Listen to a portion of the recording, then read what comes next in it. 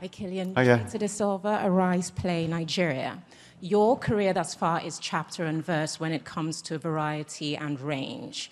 But let's say in the fullness of time, if people remember you or commemorate you or even choose to define you by Oppenheimer, would you be content with that? Very content. I mean, you got to move forward, but this has been a huge moment for me. The movie is so special to me, and myself and Chris have such a special relationship. I just feel very privileged to continue to work with him, and I'm very proud that that this is a film that is provocative and that asks questions and is challenging, but yet so many people want to see it. So I'm really proud of that.